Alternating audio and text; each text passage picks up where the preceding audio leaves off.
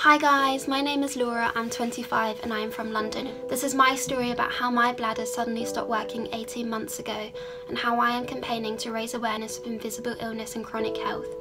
I am raising funds for Bladder Health UK, which is a fabulous charity that helps individuals like me who need guidance and reassurance alongside providing information around bladder illnesses. We have a goal of £2,020 in time for the new year and it's most certainly attainable. But we can only reach it if we work as a team.